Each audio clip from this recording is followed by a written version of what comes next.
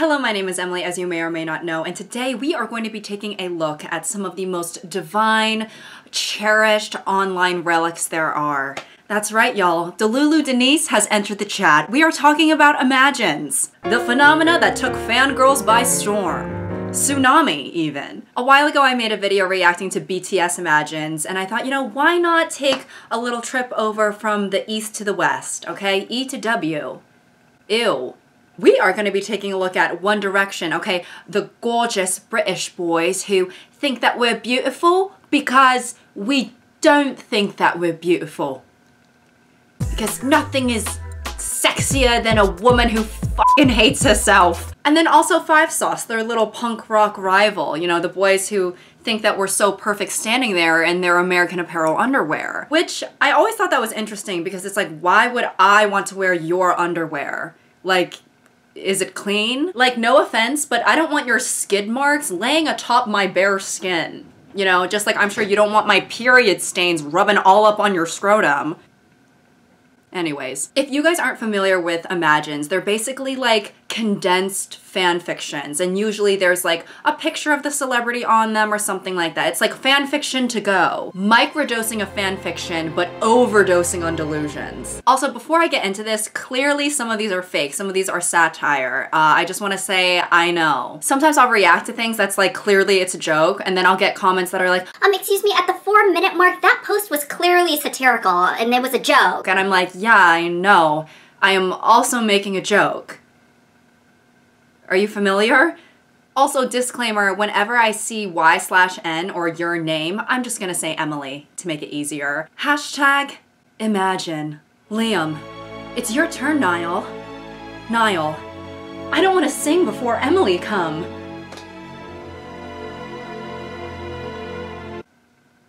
Liam, but... Niall, don't force me, Liam. Liam, but Emily passed away 2 weeks ago. Niall, but she promised me. Sorry, everybody. There's going to be an indefinite delay to the start of the show because we're waiting for Niall's dead girlfriend to show up. So, if any of you see a decomposing body somewhere in the crowd, it's okay. It's just, Niall's GF. You're sitting in the crowd like, oh my god, why are there so many flies around here and why does it smell like charred dog shit? And then you look to your left and see a rotting corpse with an I Heart Niall t-shirt. Also, love the part where Liam says, but Emily passed away 2 weeks ago, and Niall goes, but she promised me. Like, oh, okay, in that case I guess we'll wait. Harry gave Emily a challenge, to live a day without him, no communication, and if she passed, they would be in love forever. Emily agreed. After a day, Emily excitedly went to Harry. Baby, I did it! She neither texted nor called Harry for the whole day without knowing. Harry only had 24 hours left to live because he was dying of cancer. Tears fell down Emily's face as she read the note on Harry's coffin. You did it, baby girl. Now please do it every day. Okay, not gonna lie, if I were her, I would literally be pissed. Like, I passed the challenge and now you're dead? Not a great prize. What the f***? Also, imagine your boyfriend suggesting this in the first place. Like, how about we do this fun little thing where you shut the hell up for 24 hours and don't speak to me? Like, fun date idea. Harry Styles as a boyfriend is like me when I would babysit children. I would just be like, okay, why don't we play the quiet game? Like, is this supposed to be romantic? It just seems more traumatizing for me. Harry, never mind the age of a girl. Louis, so you date a 13-year-old? Harry, why not? Love the Imagines where we make our celebrity crushes terrible people. You know, it's like sometimes we don't want a Prince Charming. Sometimes it's like, why don't you just make him a pedo? I want someone to make one of me where it's like, never mind the age of a dog. So you'd put down a 3-day-old puppy? Why not?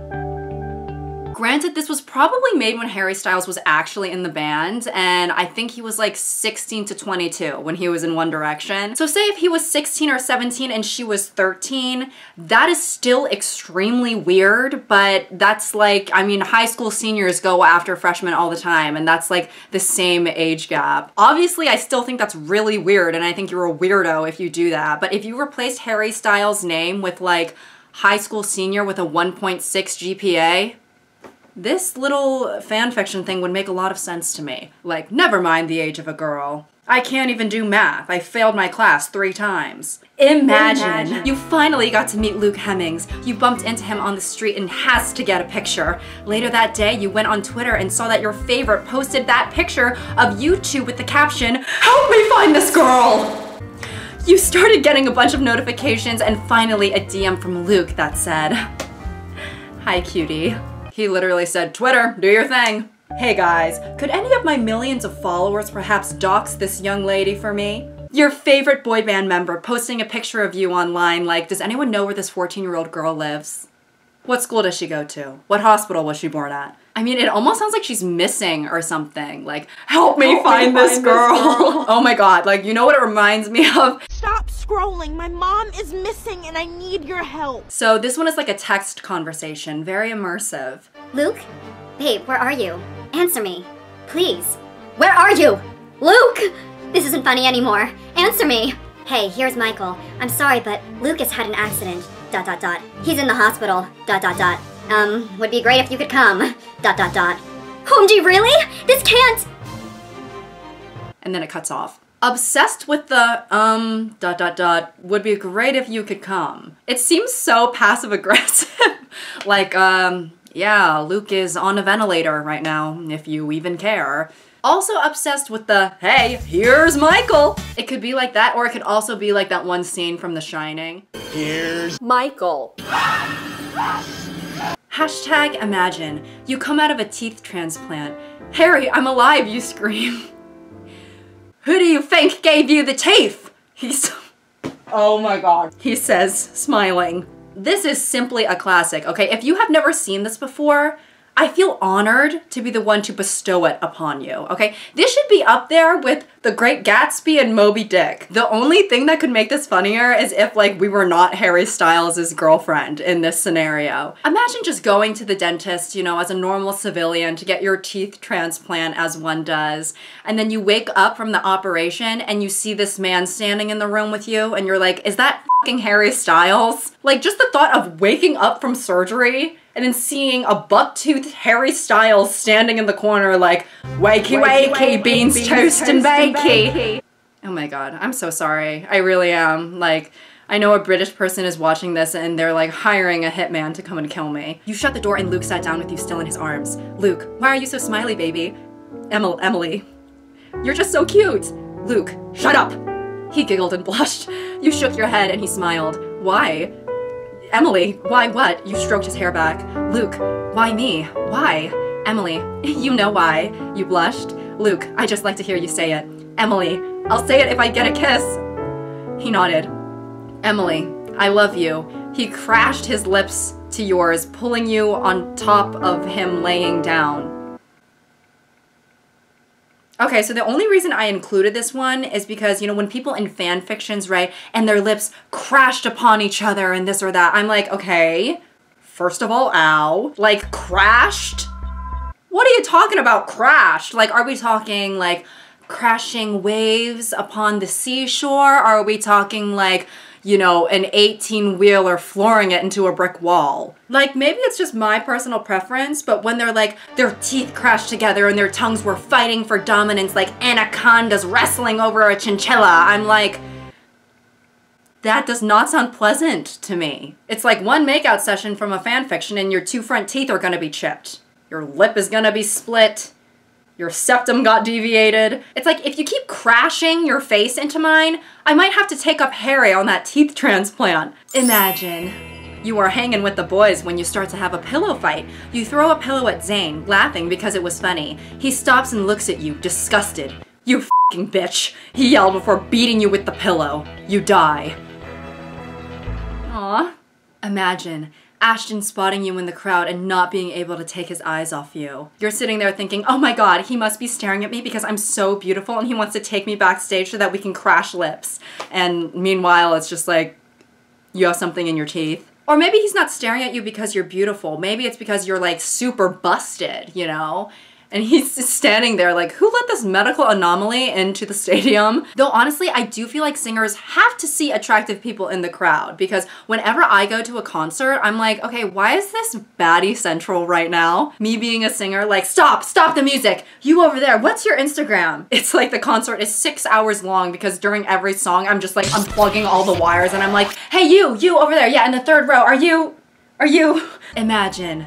Emily, I can't believe that you're going to prom with that nerd, one of your friends complains. By nerd, she means Luke Hemmings. Yeah, he's a bit nerdy, but you decided to give him a chance. He has a huge crush on you, and you didn't want to say no to him when he asked you to go to the prom with him. Jess, stop it already. Besides, he said that he's gonna wear something better than he usually does. This is the first Imagine that I've personally seen that makes the celebrity look like a complete loser. Like, imagine, your celebrity crush has no riz and dresses like shit and you take pity on him. I feel like if I were a celebrity, I think I would look at the Imagines and the fan, well, I don't think, I know. I mean, I watch edits of myself even now, so. But if I saw an Imagine about me that was like, ew, this stinky girl from third period wants to borrow your pencil. Ew, that's so gross. Oh my god, she has glasses. Oh, ew. I would be like, oh, okay. Niall watching you and your boyfriend fight.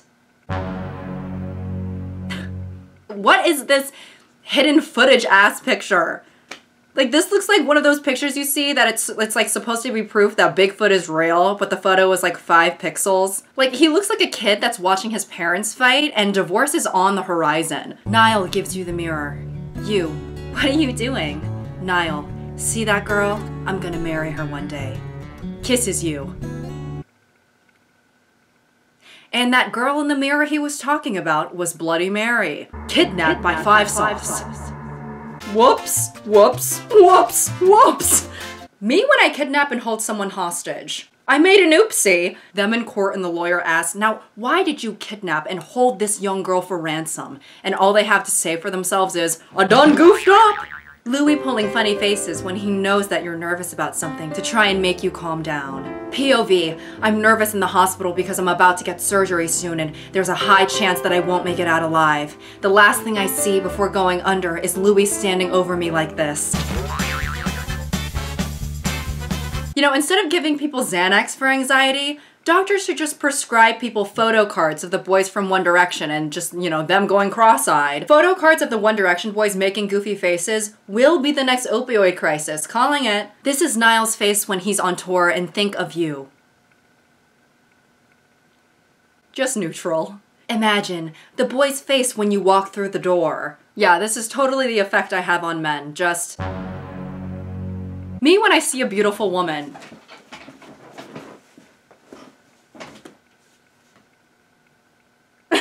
First of all, the first two's facial expressions look like I just told them a second plane has hit the Twin Towers. And then the third one looks like I just gave him an ice cream cone. The duality of woman, you know? It's like I can just garner a variety of reactions when I walk into a room.